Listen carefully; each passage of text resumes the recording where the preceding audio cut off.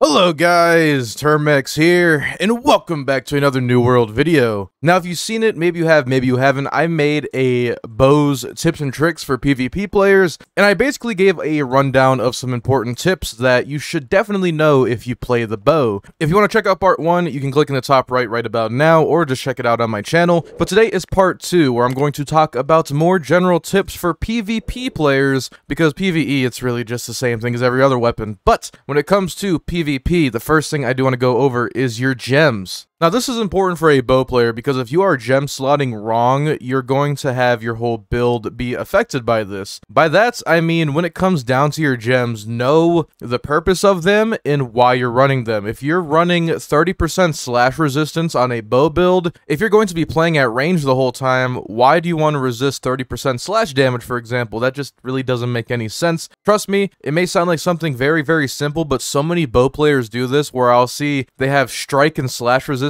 up the ass, but they have 0 thrust, 0 fire, no elemental resist, even though when it comes to ranged engagements, like most bow players are going to be a part of, that's going to be your main source of damage back towards you. Honestly, in my humbled opinion, I think having thrust resistance is the only physical resistance you should have on a bow build. Slash and strike damage, you're not going to take that as a bow player, and if you do, it's either 1 or 2 hits and you're rolling out of there, or you're gonna die anyway because you got CC lock. But now weapon gems are a different story because there's a lot of different ones. I'll put it on screen right now what all the gems do if you truly do not know. The most popular for bow is going to be opal. It is also going to be your conversion gems to another element because a lot of people this season are running a crap ton of thrust resistance. So if you could do some bonus damage in the elemental department, it's going to make you do more damage overall against those people that are resisting your thrust damage. I honestly think if you are running the elemental setup, make sure you dedicate to it. Don't run nothing to benefit your elements and then just pop on a conversion gem. You're better off using elemental conversion, but then running something that complements it, like fire damage with a fire conversion. Make sure it's on your ring, I should say, is where the fire damage roll is. And then maybe some fire harnessing or some rune glass that give you plus fire damage because it's actually going to dedicate more damage into it. If you're running something like opal, you're not going to do any elemental damage, so then your rune glasses on the other hand should be plus range damage, maybe even do some leeching for some lifesteal if you want to be a little bit more tanky. But usually don't mix and match things. If you're running an elemental build, don't put on range damage heart runes when you could put on elemental damage heart runes and get a lot more benefit out of it. And especially if you're going to be running intelligence on the elemental bow,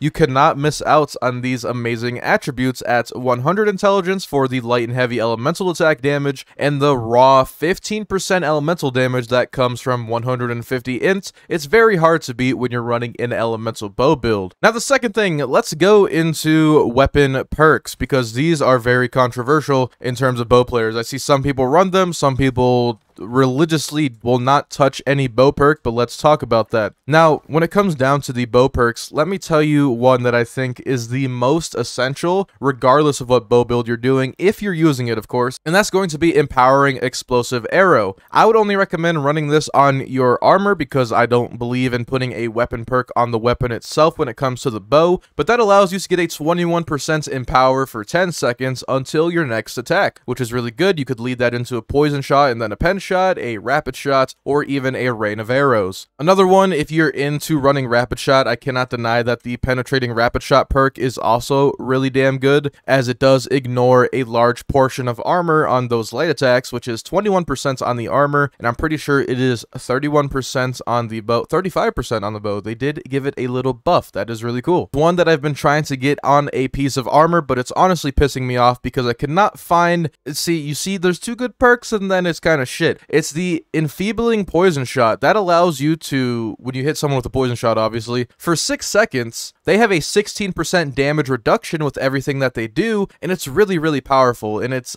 honestly best in slot if you're going to be running Poison Arrow. Energizing Evade Shot is also a good one. It gives you 13 stamina when you hit a target, and it reduces the cooldown of the ability by 13%. This isn't a bad perk. I don't mind it. I just think it's more of a utility thing. It doesn't really benefit your build in terms of damage in any way, shape, or form. Evade Shot is shit for damage, and I would almost argue if you're running Hardy Nimble, you really don't need the Energizing Evade Shot, because Hardy Nimble on top of Evade Shot is just enough, in my opinion, opinion, especially with shirking energy on your pants. It's really overkill at that point. If you're playing the light armor correctly, I think it's just a wasted weapon perk slot, but that's just my personal opinion. And the final one I'm going to talk about, because I know everyone likes to run it, is the lasting rain of arrows. Now, people need to realize if you're running bloodletting on your jewelry, which increases your bleed duration, lasting rain of arrows is not going to stack like you think it will. But with bleed cap on rain of arrows, it is 24 seconds. Now, if you are running something like the bloodletting perk and you go with rain of arrows, you're not going to see the actual mathematical increases, because mathematically, bloodletting on top of lasting rain of arrows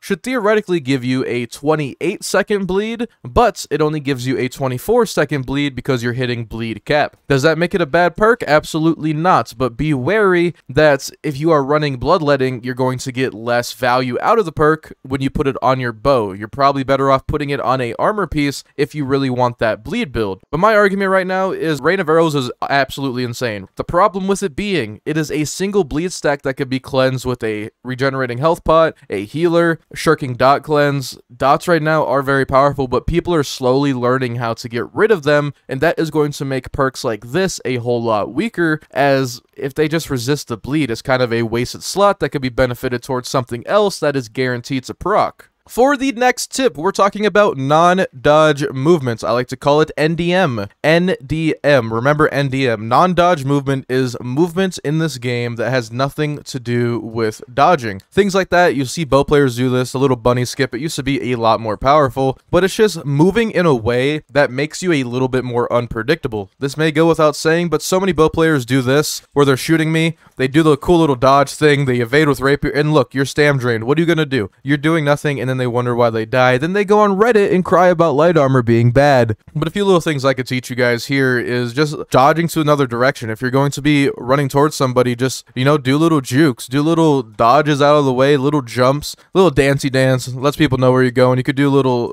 wraparounds. You could obviously use your rapier to do other random things. Your evade shot, you could spin in circles, and that'll make your hitbox a little bit different. And you could also do different movement while running. So if you're running like this, you could actually crouch and slide a little bit. I actually learned this last week. It gives you a little bit of distance without using any stamina, and it's something that people don't expect because it lowers your hitbox and you're still moving forward as you do it. If you don't know how to do this, I will show you right now. What you're going to do is hold down W, hold down A or D, and then hit your crouch. It is very, very easy, or if you want to, you could actually time your A and D with your crouch. It does not matter, but if you're running in a straight line, A crouch, running in a straight line, D crouch, running in a straight line, A crouch. And sometimes it depends on your momentum, because momentum is a thing in this game, if you're going to get more distance. So if I got more momentum from dodging, that's going to make me get a little bit more distance on the A and D. Another cool movement tech that I learned from my homie Loverick in the company, shout out to Loverick, even though he uses rapid shot, he taught me that if you dodge, you can actually do some funky stuff. So what we're going to do is dodge in a straight line, hit your prone button right after a dodge in a opposite direction. And I will show you guys right now. We're going to run this way, dodge, prone, and as you can see, it is a little bit of a movement. It's a little weird. You guys may be wondering, why are you doing that? It's lowering your hitbox basically to the floor, and you could also skate with it sometimes depending on the angles you hit. Oh, shoot. As you saw right there, you slide a little bit too much sometimes. But yeah, it's really, really fun to do. I guess one way to teach you guys how to do it is when you're dodging, look at your quiver on your back. Since a lot of you are bow players, obviously, look at where the arrows are pointing. At the end of the dodge animation, when those arrows start aiming towards the sky again, activate the prone. It will teach you very quickly the timing of it, so when you do it, just like that, and you automatically stand back up if you don't hold down prone, so make sure you actually hold it down so it allows you to do more things. But it's really cool because you could be in a 1v1, you dodge like this, you're like, oh god, this dude's gonna attack me, you do one of these, do one of those, all the movement tech right here. It's just little things really add up when it comes to your movement. But moving on to the last thing in this video, I don't want to drag this on too long, is going to be your secondary weapon. Too many people I see are using perks on their bow that are not synergizing with their second weapon. Just because Arrow plays Void Gauntlet and uses Evade Shot doesn't mean you should use Evade Shot with Spear, for example. It doesn't mean if you see me run Rapier Boom Arrow doesn't mean you should run Boom Arrow on Void Gauntlet. Little things like that. I know it doesn't make sense, but let me explain. Something like Void Gauntlet can benefit greatly from Evade evade shot because it allows you to gain distance when traditionally Void Gauntlet doesn't help you do that unless you're hitting slowing targets with your Orb of Decay or slowing tether, which is a perk. So you would get more benefit running evade shot with a Void Gauntlet because you're going to need that mobility. Alternatively, when you're using the rapier with all the haste the rapier has, all the movement, the evade, the riposte, you may not want to opt for evade shot. You may want another damage dealing ability. Since the rapier already offers that utility, you probably don't need it. Another great example is people that are running, let's say on my ring, I have bloodletting, right? But I'm not using Rain of Arrows, so why am I using bloodletting? There has to be a purpose for it, right? That is simply for my rapier. I see so many people run bloodletting, and this